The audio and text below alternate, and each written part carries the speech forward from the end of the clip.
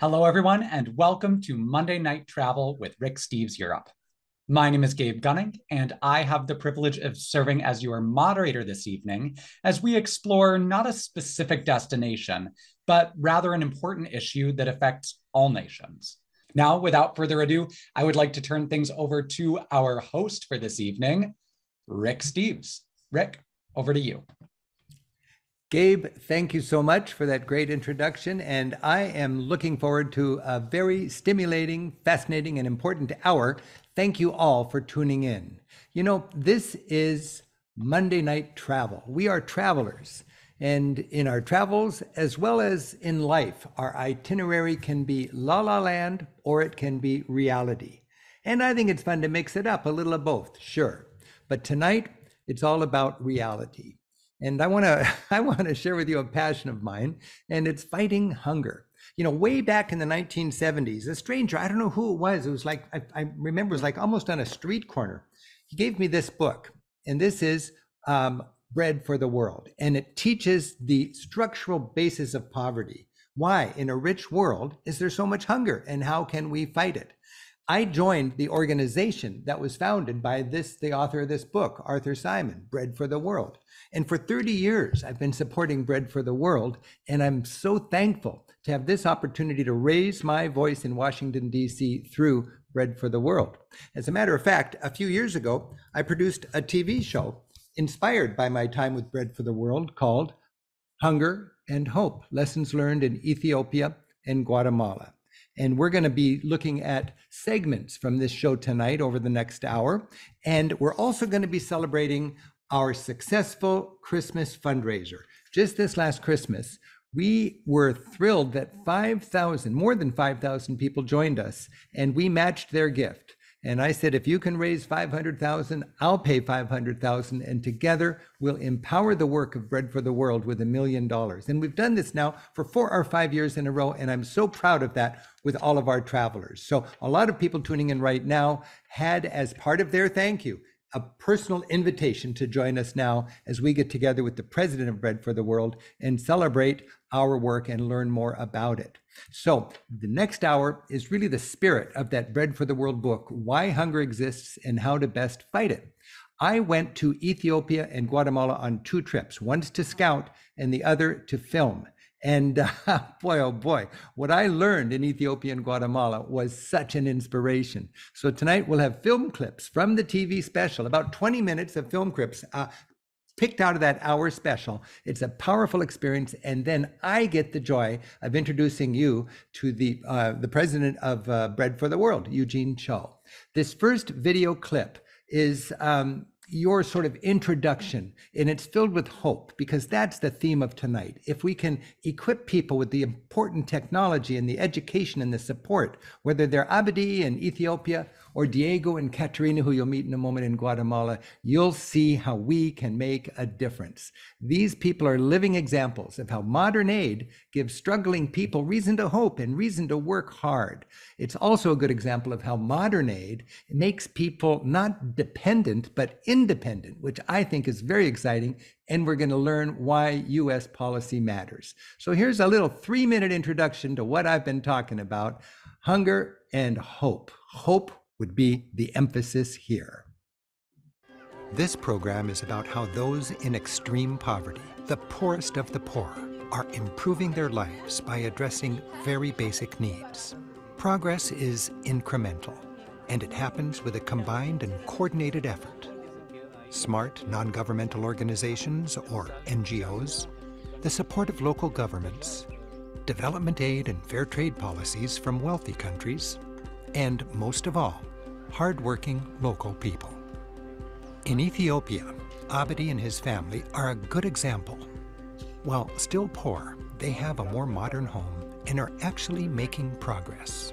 Abdi explained how he's running a productive small farm, growing enough for his family needs, with a surplus to sell. He showed me how a tank he fills with manure produces fertilizer. At the same time, it generates methane, or biogas. Abdi can now fire up his stove and boil water without using firewood. He has light even after the sun goes down. His home is spacious, with windows for ventilation and a sturdy tin roof. The old kerosene lamp grows dusty, as this light is now powered by a solar panel. And the same panel provides enough juice to charge their cell phones. The family has worked hard and has enough food stored to get them, hopefully, through the hunger season. And a few sheep share the courtyard until they're sold at the market to boost the family income. Here in the highlands of Guatemala, an indigenous Mayan couple, Diego and Caterina, while still poor, are also gaining modest and dignified lives. They told me how, unlike their parents, they were able to buy their land and have diversified their sources of income, growing more crops than just corn and raising goats. An NGO from the United States helped them become landowners, providing a loan and a lawyer to get firm title. When asked how this house was better than their last, Diego showed us their concrete floor, electricity, a bedroom for the children, and running water. And their kitchen has an elevated stove equipped with a chimney. Around the world, great strides in fighting poverty are being made with simple technical upgrades. For example, smarter stoves. Less fortunate neighbors still have an open fire on the floor, wasting firewood and filling their families' lungs with smoke. Elevated stoves with chimneys allow women to stand rather than squat, are more fuel efficient, saving lots of trees, and make living quarters less smoky, avoiding lots of respiratory disease. Families like those we visited have worked hard. They've been provided not with charity, but with a path to development, and they seem to be flourishing. Charity is important for emergencies, but development aid is for the future. Today's development aid is smart. Rather than dependence, it creates independence. It breaks the cycle of poverty, connects people to markets, and opens the door to the benefits of capitalism. Wow. I find that those images are just so vivid, so human. And right now, it's my great joy and my honor to introduce to you my friend, and I'll say my tour guide when it comes to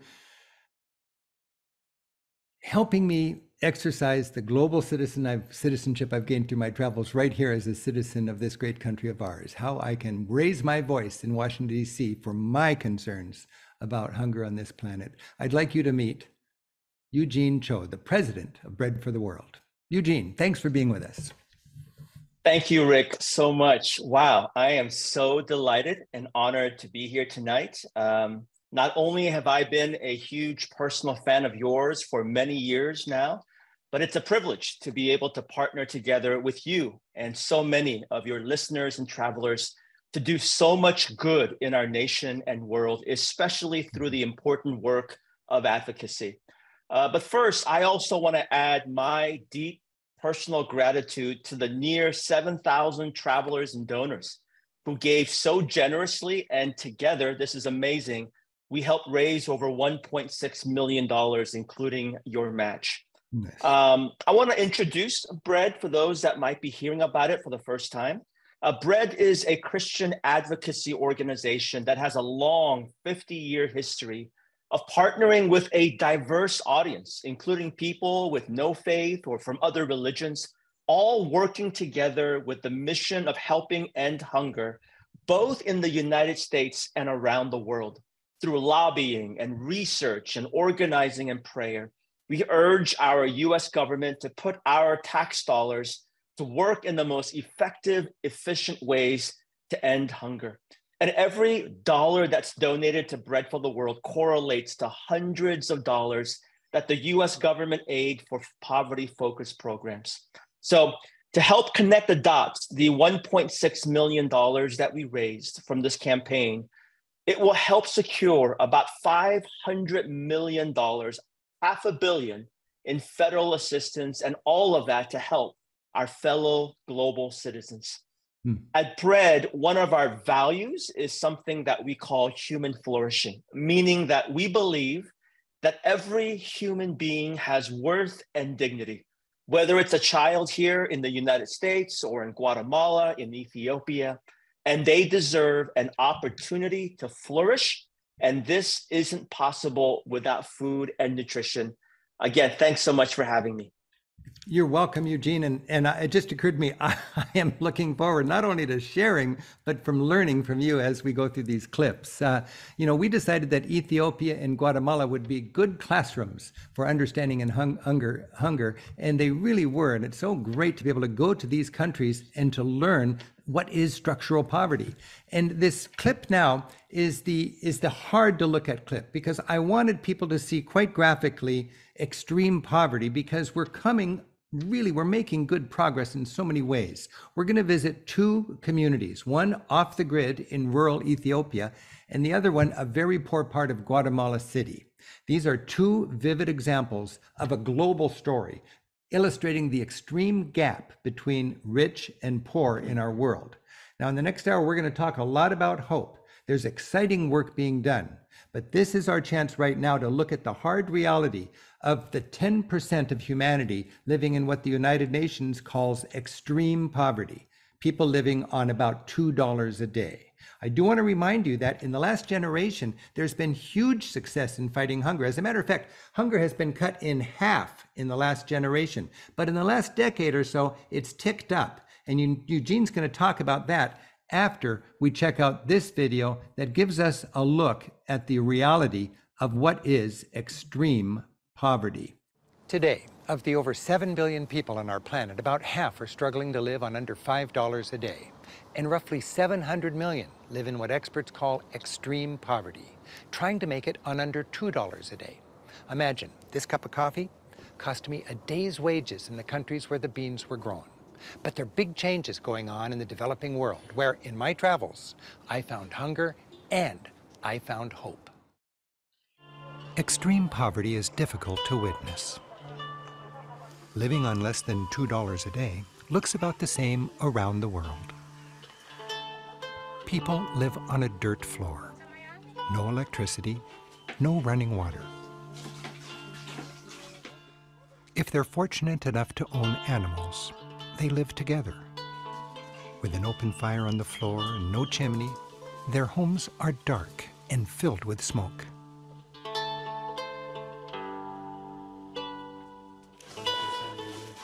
Work is done by hand.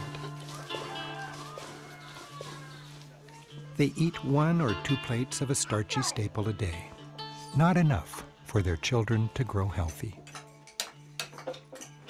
There's likely little education, job skills, or understanding of good hygiene. The people in this family will probably never be seen by a doctor. One unanticipated crisis, a storm, an accident, a sick parent, and these children go hungry. Hundreds of millions of people like these struggle daily, out of sight and out of mind of those of us who are more privileged. The gap between rich and poor in our world is huge. It's huge between rich countries and poor countries. It's huge within rich countries, including the United States. And it's huge within poor countries.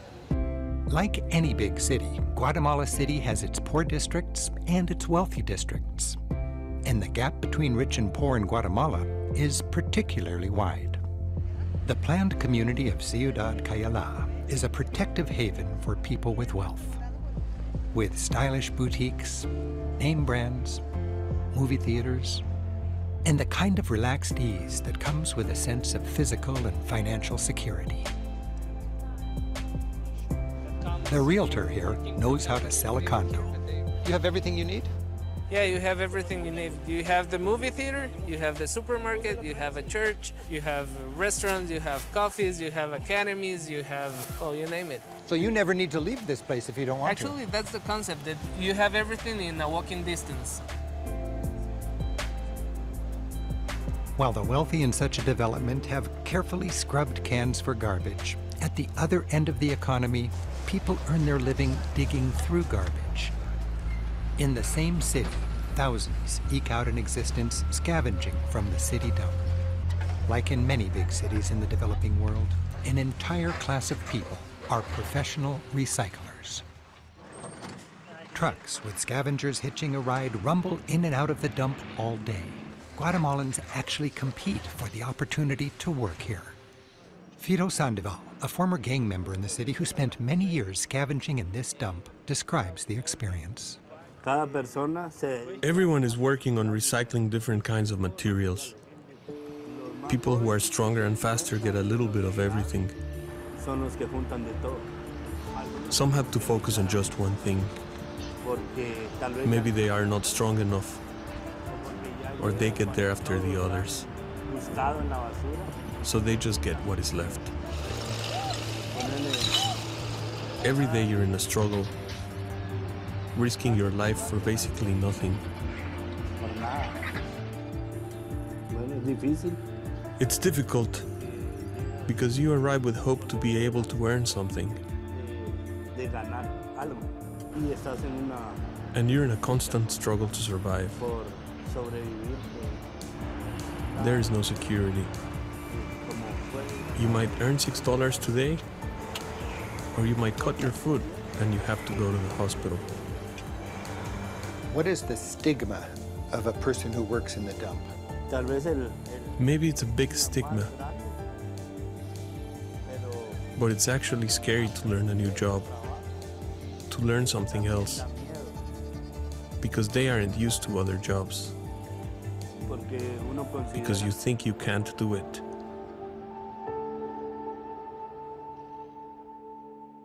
The adjacent community, one of the poorest in the city, is built literally on the dump.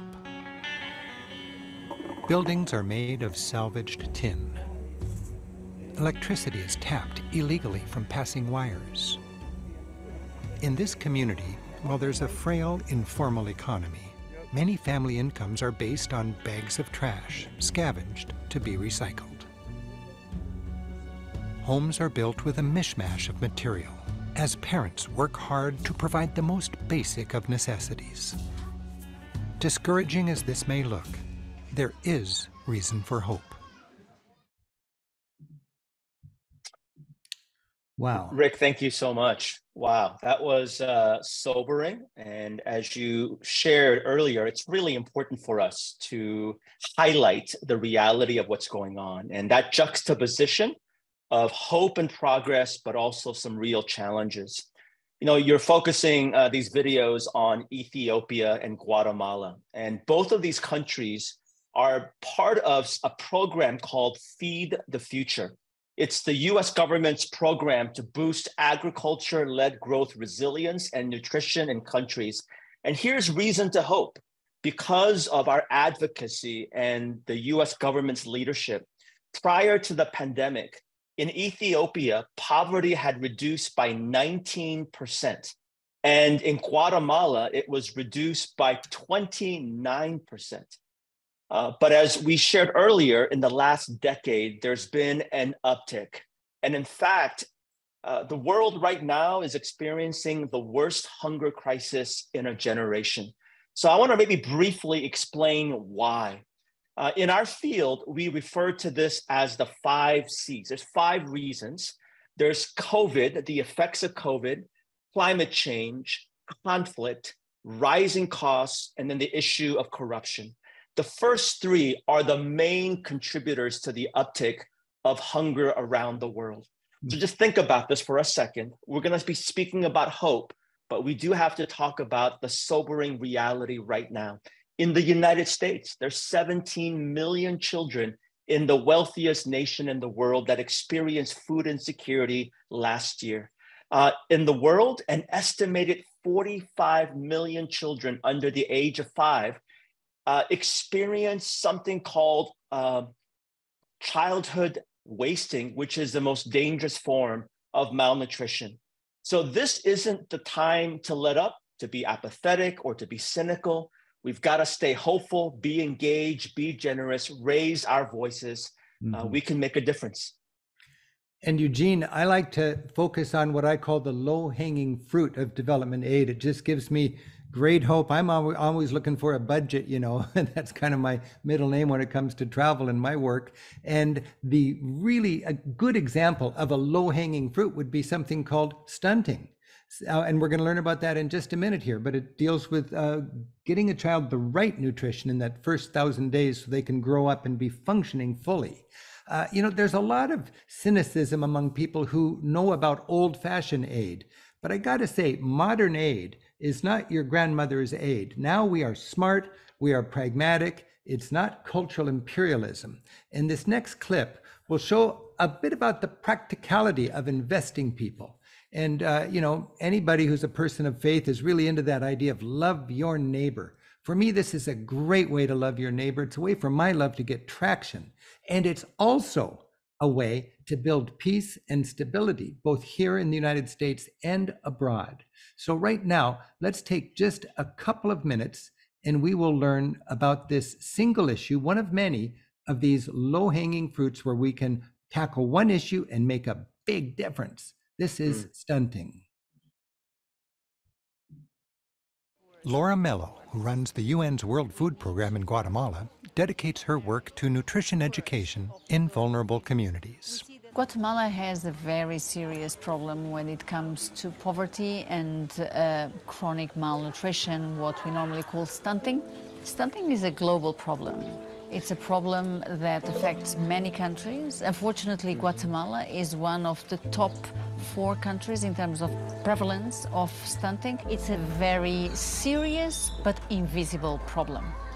It basically consists of children who do not have the quality of food that they should during the first 1,000 days of their existence. And that compromises their development throughout their entire life, both physically as well as cognitively. So it's not as if children don't get enough to eat.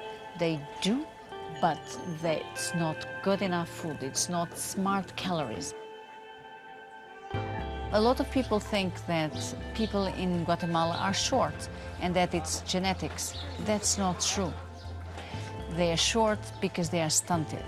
They're short because they didn't have the quality, the smart nutrients that allow them to develop.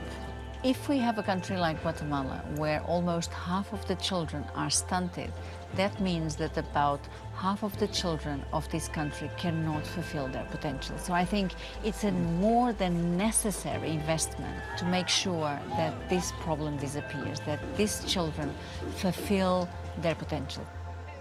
In both countries, thanks in part to U.S. funding, I saw mothers learning important skills, such as to breastfeed for at least 6 months, how to cook with nutritional supplements to be sure children receive not just calories, but healthy calories, and to teach children to wash their hands with soap so they stay healthier.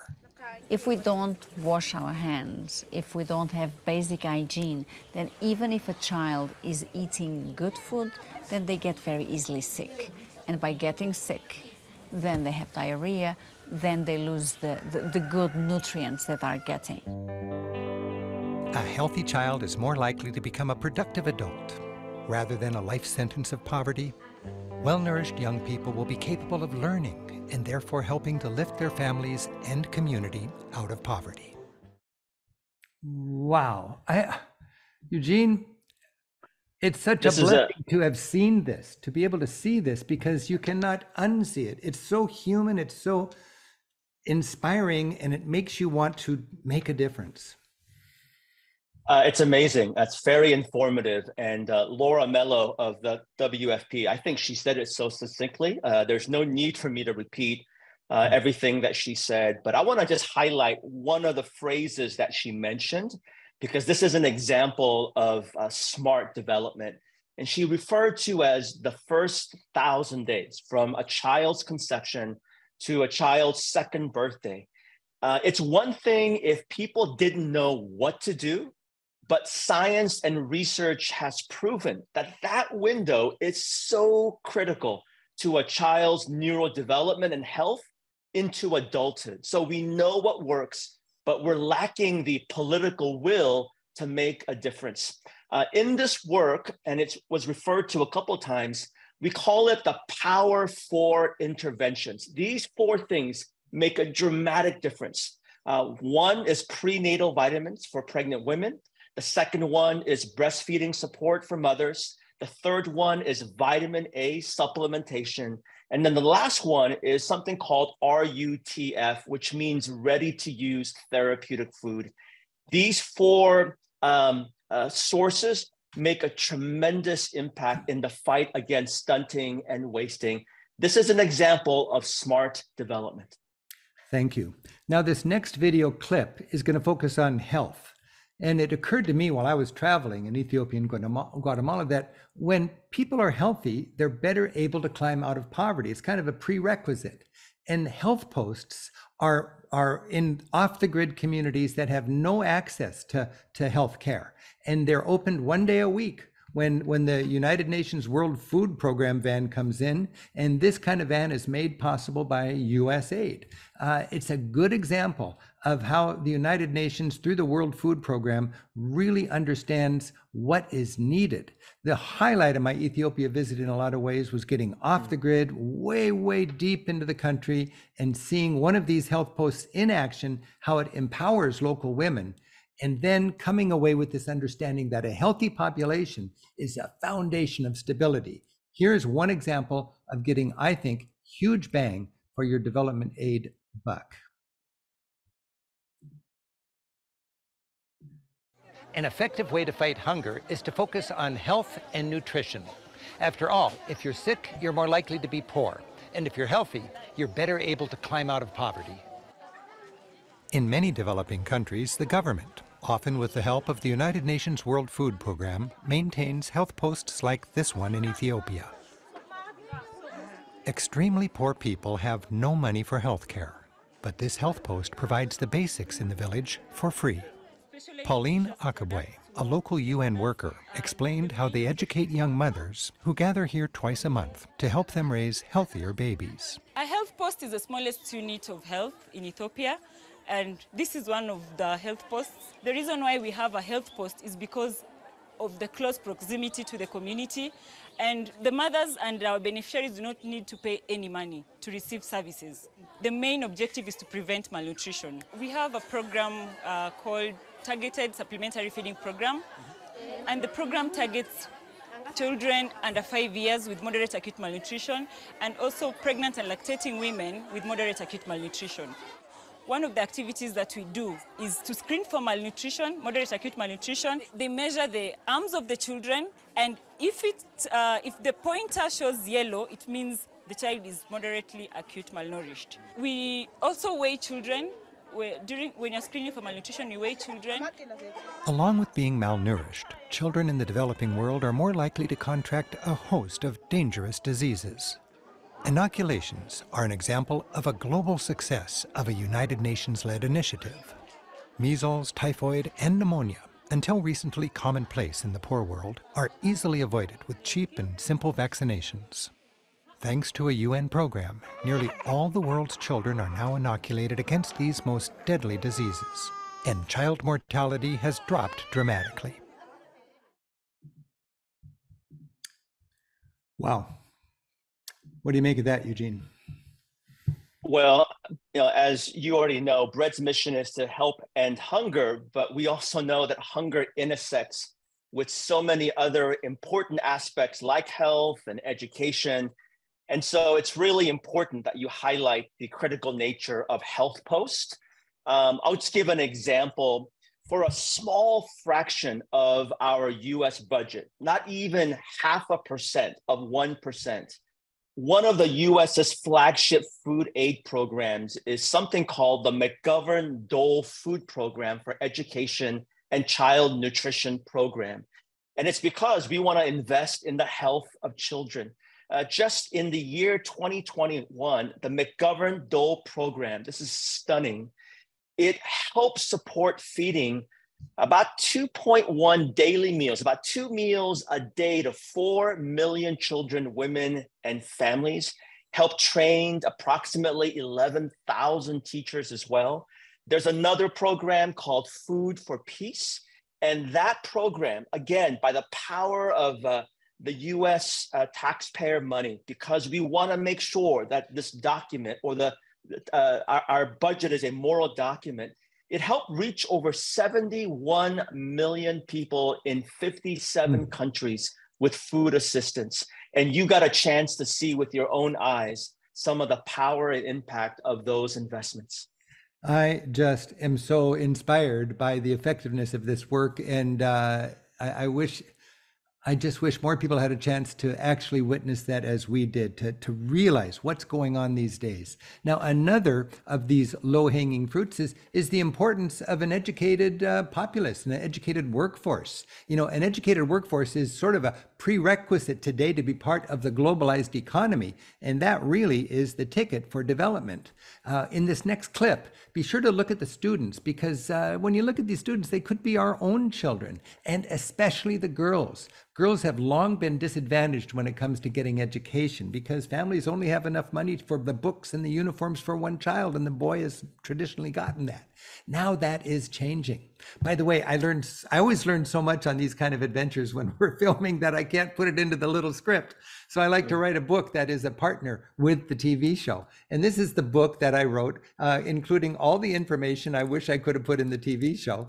And you'll get that email tomorrow that has links to lots of things where you can get more information about Bread for the World. You can get a link to watch the entire 1-hour show you're seeing clips of now, and you'll get a free PDF link. And that gives you this whole book with beautiful pictures and, more importantly, all the information that will build upon what you're seeing right now. So let's go now to a clip that really focuses on the beauty of educating a society that is wanting so dearly to develop and pull itself out of extreme poverty. Education is critical. Governments, private enterprise, and parents are realizing that an educated workforce is a prerequisite for development in today's global economy. In terms of pure economy, workers are considered human capital, and they produce more when healthy and educated.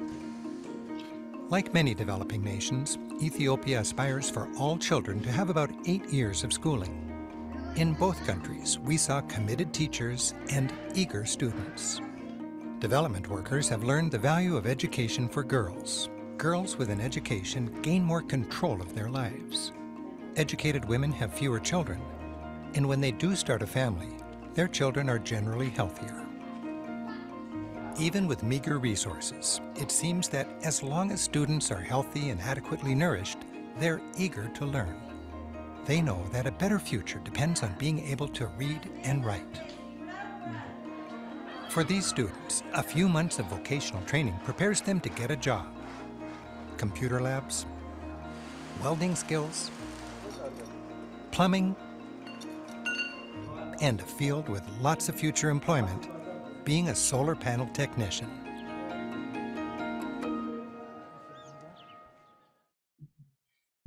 The beauty of education. Rick, I've already shared a bit about various programs and legislation. So for the time being, I just want to highlight why I think fighting hunger is so important to so many things, including education. Just to all the viewers that are here, just imagine for a second trying to do something if you're hungry. We make jokes about it. The terminology that we use in our home is hangry. Like, it affects our emotions, we get upset. But imagine trying to learn when you're a child, not just when you're hungry, but when you're famished or malnourished. This is why we believe food and nutrition are the great gateway to flourishing, including for education. Yes, indeed. And these are important things to think about. And I think about them even more these days, Eugene, because, well, I just became a grandfather. And this is this is my beautiful little 14-month-old grandchild named Atlas.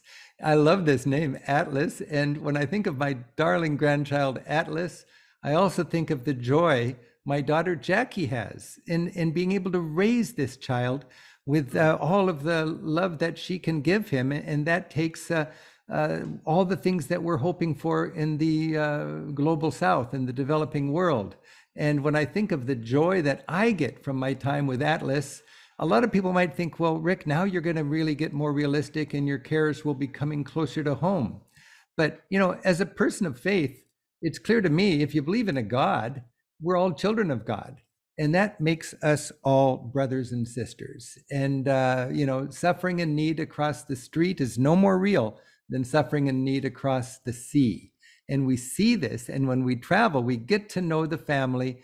And when we have a grandchild, we're reminded of how rich and powerful this love is. And you see people on the other side of the world with a grandchild, and you're reminded that their love is just as beautiful, just as precious, just as valuable as our love. And Eugene, I often think about somebody who's chosen to work in this field like you. What a dedication, what an overwhelming challenge, as well as an opportunity. Can you tell us a little bit about your life story and how you're a neighbor of mine here in Seattle, and you were well known locally for being a wonderful pastor with a thriving church, yet you ended up working in Washington, D.C. with a hunger advocacy organization. Tell us how and why. Yeah, Rick, first of all, congratulations on being a granddad. Those pictures are amazing. And I feel like those pictures steal the show here because it's so adorable. But I want to maybe speak about my father, because I think the reason why I do so much of what I do, or the story of my parents. My father was born in what is now called North Korea. He was born in a small little village outside of a larger city called Pyongyang, which is the capital city today of North Korea. He grew up in just tremendous poverty and hunger. Some of the stories that he shares are so painful to hear, including being so hungry as a young boy, pulling out grass from the ground and consuming it just to satisfy his hunger pangs. But there was kindness and there was generosity that was given and shown to him. And I feel so compelled to make sure that I pass it forward to others, that the story that he shares from many, many years ago are not stories that we have to share from today. And the reality is that these are still short stories that are happening right now. Now I want to kind of maybe zoom in on my immediate family. This is my wife, Min-hee. We've been married now for 27 years. We have 3 mostly grown children, and they're out and about in the workforce pursuing their dreams. And as a parent, there is nothing that gives me more joy and giddiness than to be able to discuss and help my kids pursue their hopes and dreams. And the reason why I say that is I've had the chance of traveling to over 40 nations to learn about development and hunger and poverty. I've had a chance to meet with local leaders and experts and farmers.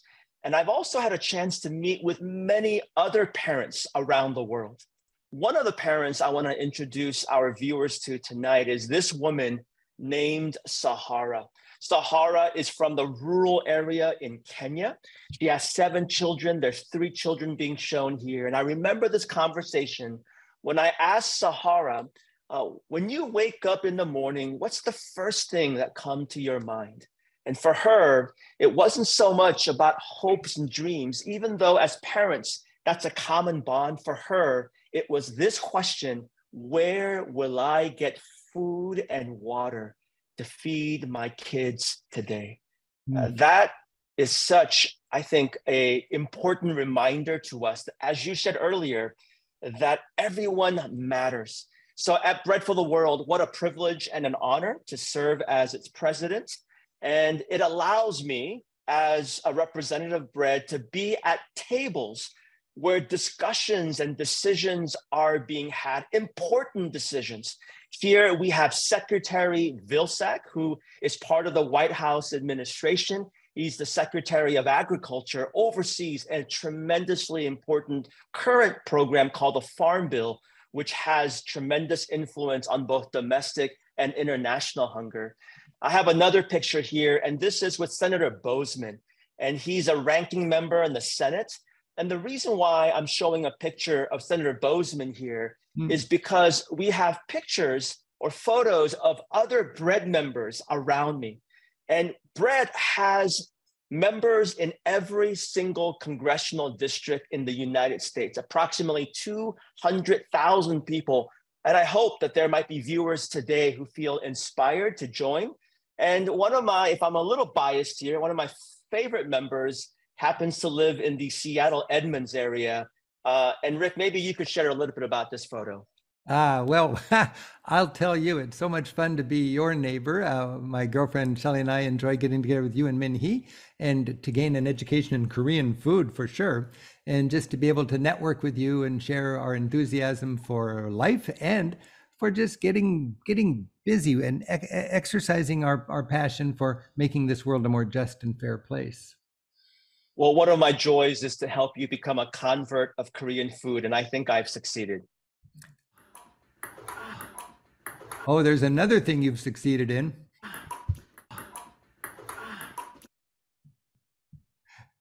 Well, aside from the awkward grunting here, we have enjoyed some great community time together by playing ping pong, and I'm embarrassed to say that I've taught you how to play, and now you have surpassed my skills, and that's not cool. Oh, but what is cool was deep in the darkest times of COVID, we got together when it was kind of scary to get together, but I wanted to personally give you this check for $500,000 from our company, which was matching 5,000 of our travelers that gave $100 each. And that was one of these annual $1 million boosts that we're able to give as travelers to Bread for the World, because through our travels, we've seen that the world can be a better and more stable and more just place if the United States can be an actor in that. And that was just a happy day, wasn't it, Eugene? Man, thank you again so much. I mean, for the last 5 years, but particularly during the most difficult, challenging year of the COVID years, when I think so many of us operated out of a mentality of scarcity, and the fact that you were so faithful and committed, it meant so much to all of our team and staff. Well, it was my joy to be able to do this. And it's also my joy, Eugene, to introduce to our travelers the concept of advocacy. A lot of people, they want to give, they want to help, and they don't know the best way to help. And there's a reason for every kind of charity and every kind of development aid. But I'm really looking for the maximum way to leverage my philanthropic giving. And I find that it is through advocacy. Can you define advocacy for us? Sure. Well, like you, we want to celebrate food banks and direct relief services. We want to encourage that. But the reason why we believe in advocacy is we're not going to food bank our way out of hunger. And so in the most simple definition of advocacy, advocacy is the act of generating public support or recommendation of a particular cause or policy. It means that we're going to speak up and urge our elected leaders, and by the power of a signature, that one signature has the capacity to impact not just one, but to impact thousands or hundreds of thousands, if not millions of people. The founder of Bread for the World, and you reference him in that book, Art Simon, he has this quote where he said, quote, "It's better to build a fence at the top of a cliff than to have an ambulance at the bottom." And so we want to be able to get to some of the root causes of hunger, both here in the US and around the world. And we want to make sure that in a nation where it feels like sometimes those who are powerful or wealthy have access to be heard, we want to make sure that our neighbors, both here in the US and around the world, everybody has a voice, but the injustice is not everyone is heard. And we want to make sure through the mission of advocacy that everyone's voice is heard. You know, Eugene, there's so many issues we could talk about. And if we had more time, I'd love to know what is the current agenda of Bread for the World. But I'd like for you just in a nutshell to explain one of these to us. And something I keep hearing a lot about is the child tax credit. And this is important because it's domestic. We're looking at Ethiopia and Guatemala, and there's a lot Bread does for that through our government. But tell us for an example of something that Bread is getting done, how are you involved in the child tax credit and why would that matter? It's a great question. And this impacts probably people that are watching this show right now and people that we know. The child tax credit is a federal tax benefit that plays an important role in providing financial relief or support for taxpayers with children.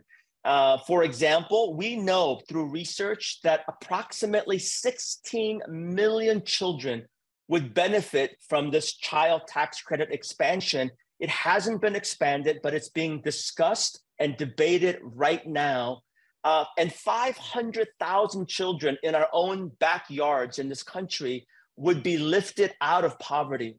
And the reason why we have this data is during 1 year, during the pandemic COVID years, just a couple of years ago, we saw the child tax credit implemented and we saw childhood hunger dramatically impacted. That's one example. You know, I'm lucky because I've seen for 30 years, I've been with Bread for the World. I've been in the halls of Congress with Bread for the World, talking with senators, talking with Congress people, learning about lobbying from you guys. And I got to say, lobbying has a bad image because there's a lot of people who lobby for things we don't agree with. I see Bread for the World as a team of very smart and knowledgeable lobbyists that work to have a place at the table when decisions are made that deal with hunger domestically and internationally. You put together a couple of clips from senators, and we're going to run a clip right now from a Republican senator from Indiana and a Democrat senator from Ohio. Can you set this up before I roll these videos? Sure. Well, one of the things that we've learned in 50 years of doing this work is that we have to work in bipartisan ways. So BREAD is a nonpartisan organization working in bipartisan ways. And here's why it matters so much, because it's practical, meaning that if there's any changes in administrations, when you have bipartisan support for certain bills or legislation, it's not going to be attacked or dissolved, but it will continue to have lasting effect. First video, Senator Todd Young, a Republican from Indiana. Second video, Senator Sherrod Brown, a Democrat from Ohio. It's really important for us to build relationships with leaders from both sides.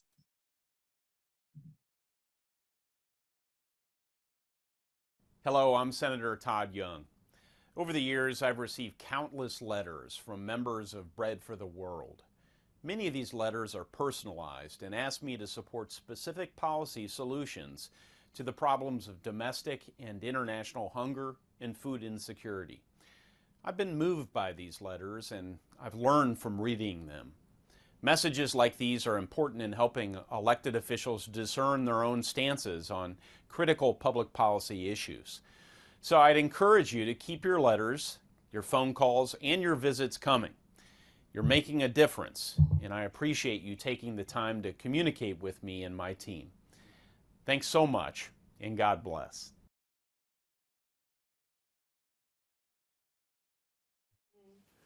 I'm Sherrod Brown. It's an honor to represent Ohio in the United States Senate. Bread for the World, as some of you know, is an organization near to my heart. My values mostly came from my mother. My mom grew up in a small town in Georgia. She was offended by the racism in Georgia, the Southern brand of racism, when she married my dad after meeting him at his soldier's dance when he came back from World War II, meeting him in Washington and moved to Mansfield, Ohio. She was bothered by the racism, the Northern brand of racism, and she was involved in the YWCA, whose mission is to eradicate racism and empower women. And she dove headlong into two other organizations, Habitat for Humanity and Specially Bread for the World. Through our little Lutheran church in Mansfield, St. Luke's Lutheran, she was the activist for the whole community, really, for Bread for the World. She encouraged all of us to write letters in the collection plate, got others to do it. Really, her activism really did make a huge difference. So I thank you all for that activism. These letters that you write, they make a real difference. In his letter from the Birmingham jail, Dr. King wrote, "Human progress never rolls in on the wheels of inevitability. It comes through the tireless efforts and persistent work of men and women willing to be co-workers with God.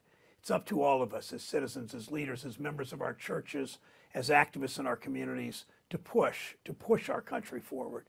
Thank you for your work. Thank you for your activism." Wow. I always feel like legislators are generally good people that need help understanding different issues. And a lot of people, they find themselves in a position of huge power and they don't know much about that issue. And they're eager to learn. And when they learn from one of their constituents, whoever gets to sit at the table with them, it can impact their vote. Well, one of the things that Senator Young shared is that he learns from these letters. Leaders are humans. They can't possibly know everything about everything.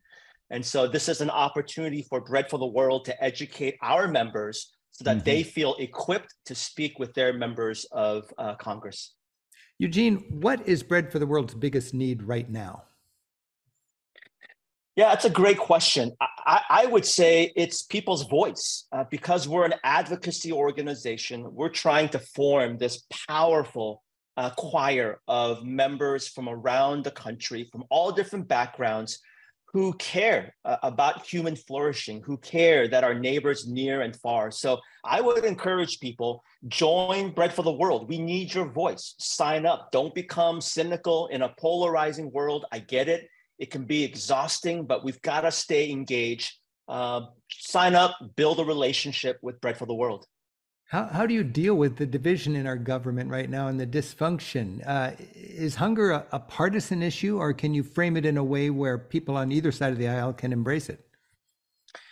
You know, I don't want to give you a fake answer. It's hard. It's challenging. I'm watching the same news that you're watching and that our viewers are watching. It is a very polarizing time.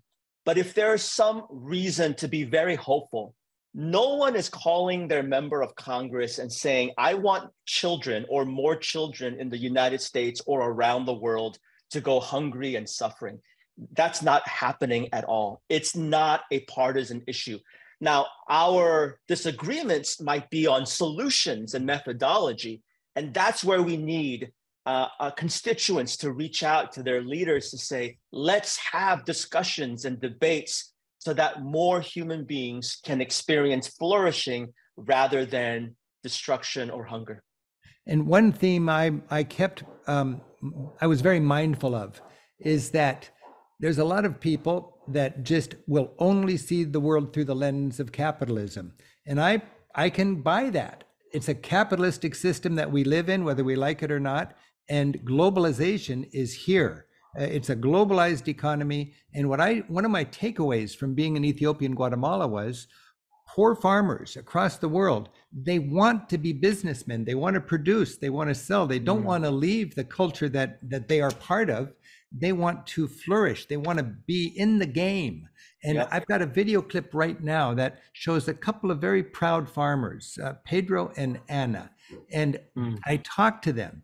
And they told me they just want to be able to work hard and be part of the global economy. And this is an example right here of how they are now a part of the global economy.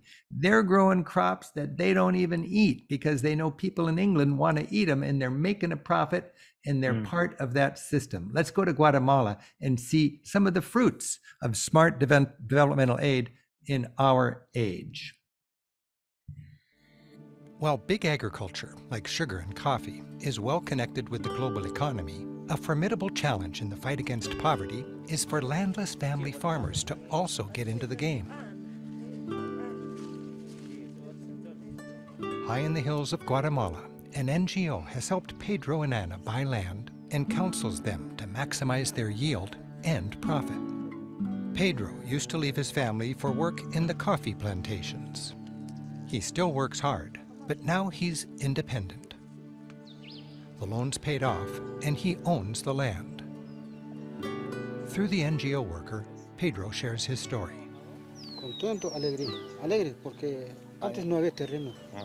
Ahora, gracias a Dios, por la red, ya tenemos un poquito de terreno allá arriba más completo. Porque hay una pobreza entre la familia. Ahora, poco a poco, estamos remendando, pues. The NGO helps them to find the land and to have the lawyers for all the local papers so they own the piece of land. So no sugar plantation can come here. He's got this land for his family. He has his land for his family, yes. And his son will have the land when he is finished. they will stay here instead of going to other places. So they will be with the family all year round. So the landless farmer is a migrant farmer. He leaves his family to cut sugar cane or work in the coffee plantations. Yeah. Ana and Pedro's main crop? At least right now, it's not corn or beans like you might guess, but snow peas. Pedro, ¿ustedes comen estas alberjas aquí en el área? ¿En la casa? No, entonces ¿por qué la siembra? Solo para vender. Okay. No, they don't eat it here, but they grow it for selling. That's the main business. It's not what the locals eat, but what international demand and prices make most profitable. And right now, that's peas.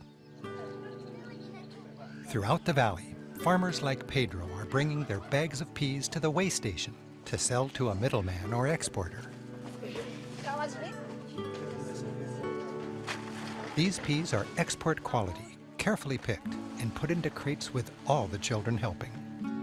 I love this shot. Just look at this cute little girl working so hard in her family farm and such joy because she knows they've got the dignity of hard work and progress.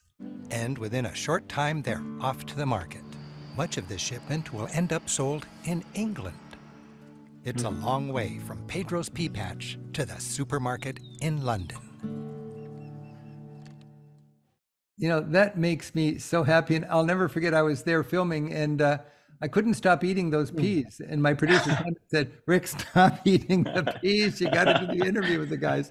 And it was just so joyful to meet these people and to see what we can do to help. I also want to remind our viewers tonight that I'm just remembering what a rich experience it was to go there, to scout this, to learn about this. First time around, I traveled with the man who was president of Bread for the World for 25 years, I believe, before you, David Beckman. He was my sidekick as I did all that scouting, and that was a blessing. And then the next time I went back with my wonderful crew that's been making TV with me for 30 years. If you want to see the whole hour, it's free. You can watch it anytime, gather your friends or whatever. You can see it at the PBS app and just look for the Rick Steves special on Hunger and Hope, or you can go to ricksteves.com and watch this. It's just a click away, and it would give you a lot more information than these disjointed little clips. You know, Eugene, that last clip reminded me that and this is something we don't quite understand, half of the world is smallholder farmers, 50% of humanity, just toiling away on the farm. It's dignity, it works. If everything is fair, they can have a life of hope and raise their kids healthy and so on. But it's a complicated world, and trade policies in Washington, D.C. have a huge impact south of the border on hardworking, struggling farmers. Many times I saw examples of that, and David Beckman would just say, this is what we were working on 3 years ago. Look at it here. Can you build on that idea just a bit as we wrap things up here?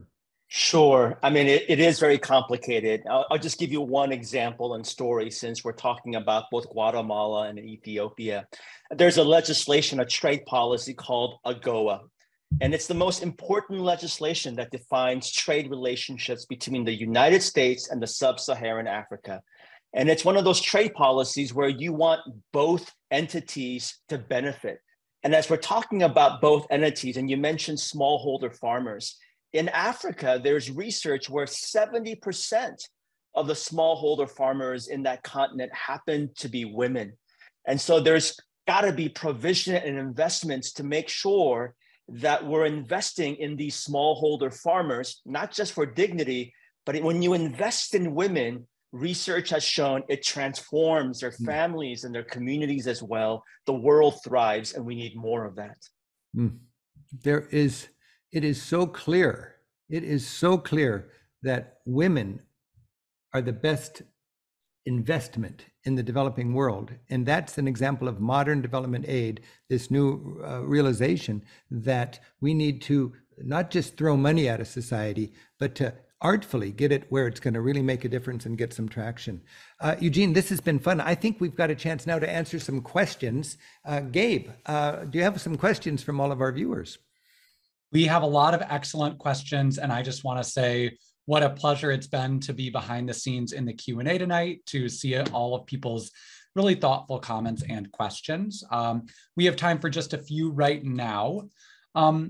First, Paul was kind of pointing out today in the news, we see so much about, Eugene, you had mentioned one of the C's being conflict, and we see conflicts in places like Gaza and in Ukraine. Is that something that you think about with Bread for the World, or does that kind of get back to the dichotomy between charity for emergencies and development for more kind of normal daily life in certain places? No, it's a great question. And I'm glad that you highlighted that, because it's something that we think about every single day. How can you not? Our mission is to help end hunger. And while we invest in development, there are times we need immediate humanitarian assistance. One of the priorities, one of the things that we are working on right now is something that we call the emergency supplemental. And so we have been reaching out to our members, asking them to reach out to their members of Congress to support this emergency supplemental humanitarian assistance. It's a package that's about $10 billion that would go towards supporting assistance in Ukraine, in the Middle East, including Gaza, but also some of the other hunger hotspots around the world that sadly have not made it to mainstream media, such as Sudan and Somalia, Armenia, and even in Ethiopia again. So yes, we're absolutely focused and working on it, and would love to encourage people to check us out at bread.org to learn more about how they could reach their members of Congress. And kind of building off of that, I think with the news of those conflicts, we are hearing about kind of general aid packages being caught in gridlock in Congress. You talked a little bit about working in a bipartisan fashion to try to avoid that. Do you typically see quite a bit of success in that? Are there any of your initiatives that are currently caught in that gridlock, or would you say that you have a better success rate than other types of measures that people are trying to get passed? It's a challenging time. I don't want to mince words. This is the reason why advocacy matters. I wish I could be on the show with Rick and all we would be doing is talking about travel and where I'd like to go in my free time. But the reality is, because this is such hard, critical work, and there are real barriers, this is why we've got to reach out to our members of Congress, be respectful, and help humanize hunger around the world, and not just look at it merely from a political lens, but to also remind people of the human lens that's happening right now. And just for me personally, if I can just be honest here, as someone that has traveled to Palestine, to the Middle East, to Israel numerous times, I think of faces and people that I have spent time with and met with and broken bread with. And as a result, for me, my advocacy isn't so much about taking sides, but making sure, especially children, are not caught in the consequences of conflict. And sadly, that's what's happening. So yes, there are some real challenges, which is the reason why we want to encourage people, let's form that choir. And as a person of faith, I'm praying for the release of hostages, for a ceasefire, and for lasting peace in that region. And a question that I think both of you can speak to, Rick, especially given your travels, some of which we've seen tonight. Susan is wondering, once we get past those challenges and over those barriers, and we get these programs and aid to people, do you typically find that the communities are really receptive, that there's a lot of community support for these programs? Because I know sometimes there can be aversion to change in all parts of the world. I'll let Eugene start with that. Well, it's a great question. No one is going to say that development is perfect. And anytime you hear someone say that it's perfect, you should run away. That's not an organization that you probably want to partner with. It is messy because it involves people, and that involves me in my own life here in Seattle. But yes, generally speaking, we know this because over the last 50 years, we've seen evidence of tremendous innovation and change. And one of the innovations that I am seeing right now from my perspective is a terminology called localization. And it's really about how do we elevate local leaders, indigenous leaders? How do we make sure that we're not trying to produce a hand-me-down, but kind of a hands up so that people are equipped and empowered to lift themselves and their communities out of poverty? It's interesting, Eugene, because I just jotted down my answer, and each one of my points has the word local in it. It's hard to tell a farmer, this is smart, you'll grow more corn. But what you can do is find one farmer that's innovative and a risk taker, and he can do it. And then they all talk. And if one of their neighbors is succeeding with something that was scary and from a foreign country or whatever, they'll just see his kids now have better nutrition and are doing better. And then that good idea will spread, but it can't be forced on a community. Another thing is local ownership. If you don't give, if a community doesn't have to own and maintain its water system by all paying in a little bit, just $1 a month for each family that has access to the well, then that's going to be neglected. But if it's locally owned, it's much more likely to be functioned and taken care for. People know that women are the way to invest in communities these days all across the developing world. Men just piss it away and spend it on gambling or alcohol, or women. I'm just embarrassed about my gender when it comes to what is needed for these communities to develop and to have healthy, strong families and so on. And the last thing is support existing local organizations. I love Lutheran World Relief, which I also support, because that's their whole thing, is not coming in with a first world organization, but finding a pre-existing organization that understands the tempo and the taboos and the rationales and the traditions and the fine points of a society. And that organization can be empowered, and then they can do the good work. Hey, and Eugene, one more thing. I want to just add one thing. This is really important. I want to introduce people to a word called mutuality. And that means that we here in the West, there's so much for us to learn from local leaders in other countries. Their resilience, their innovation, it is profound. And so that mutuality, we have so much to learn. I love that. And that would be a whole, I just love that whole concept. We'll do that another time. Right now, I want to remind our viewers, our travelers, that there are a lot of ways to fight hunger. And if you're wondering the best way, if you join Bread for the World, just tune in. It's at bread.org. You can stay up to date. You can learn. As an individual, you can lobby your congressperson. There are so many stories in the whole Bread for the World team of individuals in their community that made a huge difference just by dropping in on their congressperson, or you can empower Bread to do the same thing. We've been talking about advocacy. Advocacy is, in my estimate, how my love gets traction. And you can agree to make a monthly donation, big or small. It doesn't really matter as much as it matters to just get on board. We have a very strict policy at Rick Steves Europe whenever we support an organization like Bread for the World, not to give our advertising list or our electronic address list to that organization, but we give you an opportunity to take the initiative to get on board after we've shared our passion for something. So tomorrow, everybody who's tuned in, who signed up for this talk today, they're going to get an email.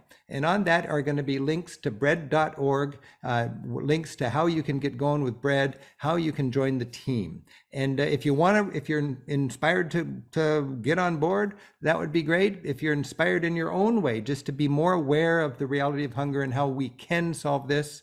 As I always like to say, it's not just love your neighbor. It's a twofer. It's love your neighbor. And if you don't care about that, it's an investment in stability. It's an investment in peace. And these are beautiful causes. The last clip I want to run, and then we're going to call it a trip, is the last clip of the whole show. And this really is about how it sums up the issues we've been talking about, and it talks about the importance of helping to mobilize our government to fight hunger through advocacy. So check this out, and then we will be on our way. Here we go. The impact of big issues like these, globalization, conflict, climate change, it seems beyond any one individual's control. But when we act collectively, we do make a difference. Walking with people like Anna, Abedi, Lisa, Diego, Marta, the hardworking people who make the developing world develop, shows the human value of tackling hunger. And the uptick in extreme poverty in recent years has made fighting it more urgent than ever. Traveling through Ethiopia and Guatemala, witnessing both the lives of people in extreme poverty and the economic realities of our world, makes me consider my relationship to it all. Why should I care? What should I do? How can I, as an individual, make a difference? Like many people, I want to do something to reduce the obscene gap between rich and poor. But we can also go beyond our own modest individual efforts and support a much broader solution. That's exciting, and it's an opportunity. America spends $700 billion a year on our military to make us safer. That's hard power, and hard power is necessary. But it needs to be complemented by soft power. Soft power is investing in development, diplomacy, stability, and that also makes us safer. Soft power is real power. It's good for our national security. For example, for the annual cost of one extra soldier deployed overseas, we could dig 100 wells in thirsty villages. It's a societal choice we make. The accepted goal among wealthy nations is to invest around 1% of their GDP for development aid, and lots do. While many Americans think we're giving far more than that, in reality, the United States gives less than a quarter that amount. For every $100 of our GDP, we give less than 25 cents in development aid. So what are the options? As we've seen, generous giving to hardworking NGOs is important. But when it comes to fighting poverty and fostering development, smart U.S. government aid programs and fair trade policies have a far greater impact than all philanthropic efforts combined. How our government responds to these challenges does make a difference. And when we act together as a nation, there's certainly reason to hope. Considering all the wealth in our world, 700 million people living in extreme poverty is just not right. We can end hunger in our lifetime. We can do it because we care, or we can do it because it'll make our world more stable and our country safer. Or we can do it for both reasons. Thanks for joining us. I'm Rick Steves, wishing you thoughtful travels.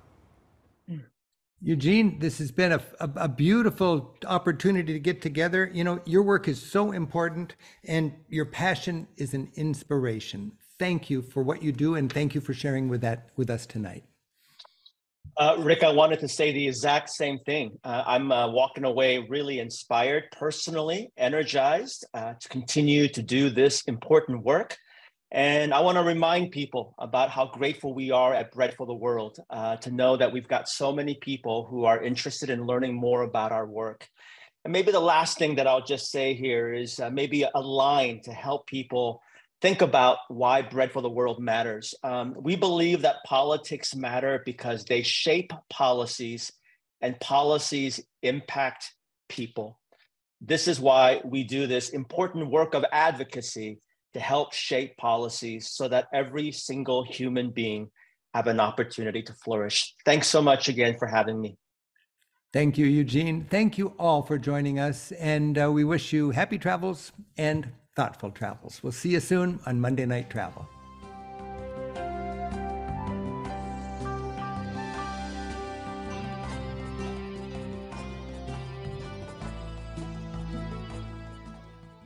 Good night, Eugene.